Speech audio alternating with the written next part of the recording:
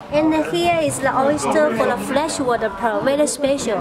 After open, you can find many inside, see? No jewelry. You can color, see? White color, I can find another color also. Oh, beautiful. Wow. One oyster has many pearls. Yes, it's a freshwater pearl. Okay, ocean pearl only have one, but this one is in the river. Freshwater pearl. Yeah, like a white, pink, purple, all those color is a natural color.